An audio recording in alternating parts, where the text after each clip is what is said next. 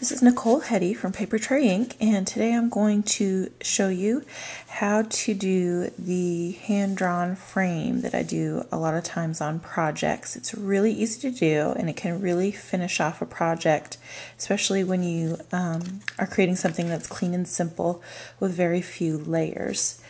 I'm going to start off with showing you my cardstock. I've got an A2 card base created from fine linen cardstock, and then I have a piece of white cardstock that's cut to 3 3/4 by 5 inches, and I'm going to start by stamping my tulips. I'm using Wishing You, designed by Melissa Bickford, and I'm going to start with the stems and leaves using ripe avocado ink. I'm going to stamp the first one right there. And when you're doing these particular stems, you just want to pay attention that you have the actual stem, not the leaves, the stem, so that it is following along the edge of the card well and straight. I'm going to go ahead and follow up with the small stem from the set. I love how clean and simple these images are. It makes it so easy to work with them. There's the second one. And then I'm going to go back to the large one again. Several light taps with a big image like this helps to get really good ink distribution. So there's all my stems. Next I'm going to do the tulips, actual tulip tops, and then for this I'm using Berry Sorbet ink. Once again, several light taps. And I'm going to add the largest tulip first. Right there, beautiful.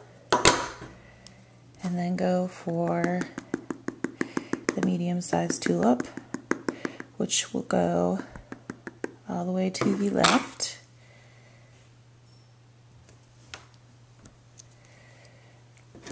Followed by the smallest tulip, which will go in the center. And the reason why you don't want to go large, medium, small is you get more visual balance if you do it a little bit out of order, like I've done here. So there's your tulips. The next thing I'm going to do is I'm going to add the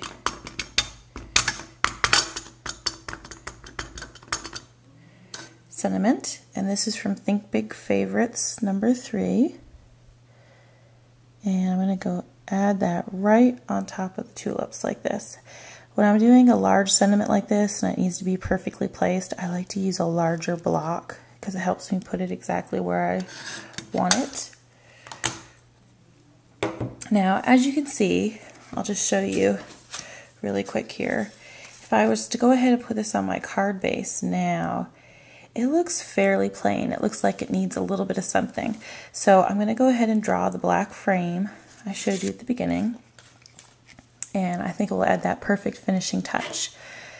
What I use is a ruler and a pencil to start with, and rather than drawing and outlining the whole frame all the way around the card, creating a lot of stuff for you to erase, I like just marking off the corners with pencil. For this particular frame, I'm doing it at 3/8 of an inch from the edge of the card front. So I just start and work my way around and mark 3/8 of an inch. So right here, I'm just going to create a little tick mark. And then I'm going to turn the card front and create a second tick mark. And this ends up creating the intersecting point for me to place my ruler when I go around to draw my frame. So there's that. I'm going to do this corner.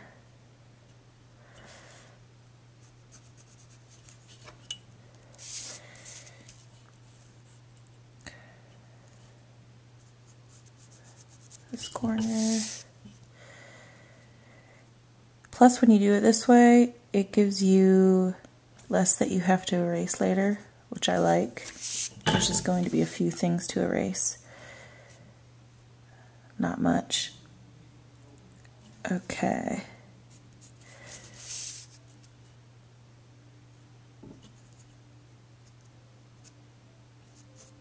Okay, there we go.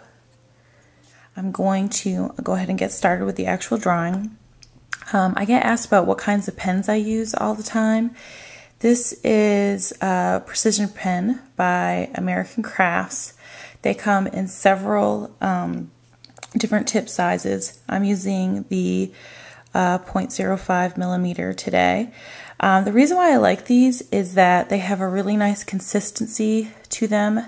They don't tend to create large blots in the middle of your line. They're acid-free, fade-proof, waterproof, non-bleeding, and I just love the great results I get with them every single time I use them. So I highly recommend those. So what I'm going to do is I'm going to line my ruler up with the corner marks that I made. And if you can see right here, just barely, you can see the letter I. I want my line to end right at the top of the dot of the I. So what I'm going to do is start at the corner, go straight down, and omit the little part of the tulip there, and then stop at the I. Now if you notice, I kept a nice smooth motion. I didn't keep the pen in one place for very long because that can cause a little bleeding, a little puddle. And it just helps to keep everything clean and neat when you keep everything moving and don't hold the pen in one position for too long. So now I've lined it up with my two more of my corner marks, and I'm starting at one corner and going all the way across like so. And my second one. And you want to be careful to stop exactly where you want to stop. I mean, be aware of what you're doing, pay attention, and it's really a pretty easy process. Now, like I did for the letter I, I'm stopping right before the letter M here, and I went right across the leaves and stems for the tulips at the bottom there. So there you have that. Now all I have to do is go back in and erase the marks that I made at the beginning.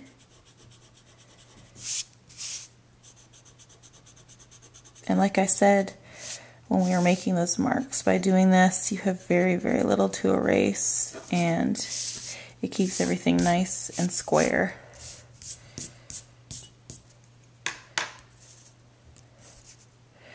Now I'm going to go ahead and adhere this to my card front. Just a little bit of tape here.